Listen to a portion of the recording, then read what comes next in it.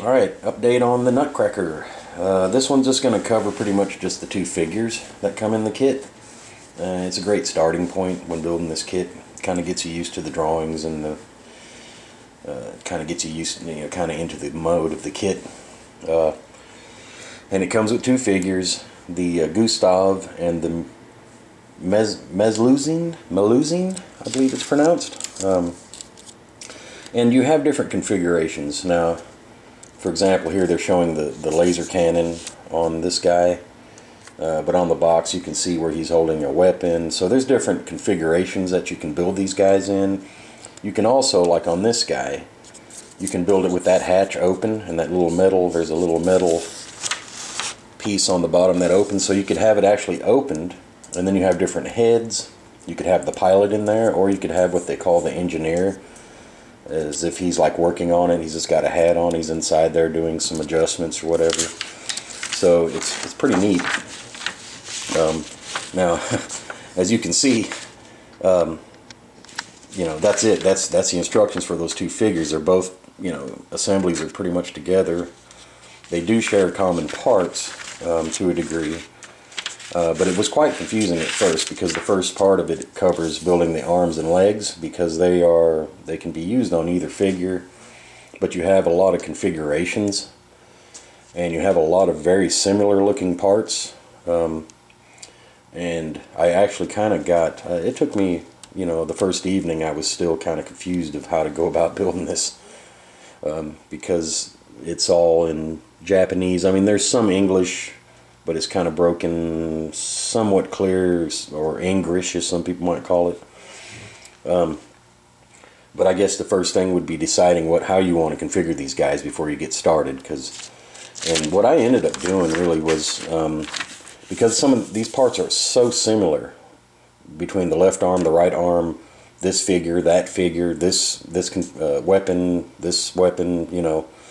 that I ended up just going ahead. There's so many extra parts on the sprues that I've actually built a couple of lefts, a couple of rights, built extra kind of things, and just mounted the sub-assemblies on tape, as I went along, and marked them, left arm, right arm, because you've got to build the little sub-assemblies. These are two pieces each, and there's some more pieces that go along with this, but you got to assemble those, and you can't, once you glue them, they're glued, so you got to, positioning them is kind of crucial. So it was a little tricky, needless to say. But once I kind of got things assembled and in the rough assembly and ready to glue together, and had choices and kind of could play around with different arms and setups, it went pretty quick after that. And then the legs are the same, which is this section down here. You've got your left and right legs. Those are pretty much the same for both figures. And what's really neat about the legs and the feet is that, well, let me get the figure out here and show that, is that depending on how you configure the guy, his weight is going to be, he's going to be off balance one way or the other. I mean, you can have him leaning. Obviously, if he's got his arms out holding a weapon, more weight's going to be that way, and things like that. But the way that these boots are, it's basically a socket, and the leg has a ball. So once you assemble the whole figure, you just wait till you get all that done, and then you set your feet down, put a little glue in the sockets, and then set him in there, and then you can kind of position him to where you find the good balance point, where he's not on the edge of tipping one way or the other. So it's kind of neat how they did that. So regardless of how you build this guy or how the weight is shifted, because there's a lot of, they're pretty top heavy, when you're assembling them, set him down into his feet, you got a little time to sit there, and you can feel it tipping one way or the other, and you kind of find that middle point, and there he is. So he doesn't, I mean, he's you can knock him over, but he's not going to just constantly be falling over. And this one was a little tricky because he's got the glass, on the sides and the big front piece. So what I ended up doing was, once I assembled this guy, I primed inside or painted inside, and there's a seat and a few pieces, which you cannot see at all once it's assembled. But you know, I painted that stuff, and then you could those pieces were able to be put in through the opening. So I glued them and put them in and got him in there. Then I got his upper torso and head and all done and got him in there. Then I taped the glass while it was off the model, you know, and then sanded the edges and then glued it in. And then I used liquid mask on these side windows. And then I just went ahead and did all my painting. I actually did a little hairspray on this guy, but just very minimal chipping or anything. And unfortunately I really didn't plan to do that, so when I did chip, the primer was kind of a lighter gray, so it didn't quite look, the chipping didn't look that great. So after I went back and did the orange and stuff like that, I went back with the brush and touched up all the chipping with, and kind of tweaked it with a darker, kind of a somewhat dark rusty shade, and cleaned up the chipping a little bit, and then did a little bit of, just a very tiny bit of weathering on it, and a little lightening, and the decals and all that stuff. And then once all that was done, I peeled off the masking at the very end. But you know, a lot of this was just painted as the figure was already assembled, because you know, you got to glue all these segments of arm together to get it in the right position and stuff like that. You're getting glue, you're getting, you know, and it's just as it's being assembled. I ended up going back with the brush and painting, you know, the segments in between the arms and the gloves, and I painted the weapon, just all brush painted, and it was quite relaxing and enjoyable, and I had a great time with it. Really enjoyed it. These things are just, they're like crack. They're great. And I've got the other guy, I've got him assembled as well, completely assembled. And he has the laser arm, and then he's primed with the Stynylrez Res. I primed them both with the Stynylrez Res, which I love this stuff. It's a fantastic primer, because these have some really fine details in them. And the Stynylrez, you know, I put it on pretty good, and it just sucked right in there. Didn't obliterate a single detail or anything on it, so it's really nice. And I'll do the same. I probably won't hairspray chip this guy. I'll probably just do mainly like I did on this other one, and I kind of just did brush chipping with paint and stuff, you know, do it that way. And I thought of doing him in like maybe a two-toned camo or something like that. But the more I thought about it, I'm going to make these guys more or less part of the same team, so I'm going to kind of do him in the same scheme and use the orange highlights and, you know, decals from the same troop or whatever, and kind of make them as a team, with part of, you know, and standing around the Nutcracker. And something else cool is that you do end up with a lot of leftover parts still. Like I showed, you know, here's part of a left arm, there's hands and arms and torsos and heads and all kind of pieces left over. I mean, you could do a part of a diorama where one of these things has been blown apart and the guy is laying out there in pieces and just all gory, you know, or something. It's got different heads and stuff, you know, his head could be blown off. I mean, you could really go gory with it if you want to. There's different weapons. I could be laying on the ground where it got blown out of him. You know, his suit was cracked by the Nutcracker. That's what it does. It cracks these suits and kills them, burns them, lasers them, or whatever, you know.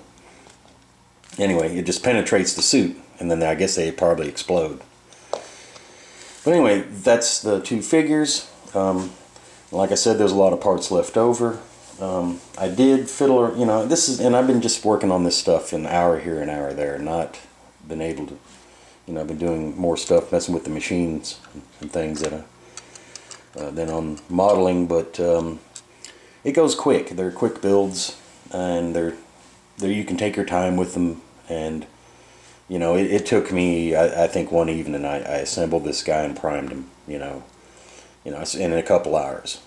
You know, once I had built the first one, then this one went pretty easy.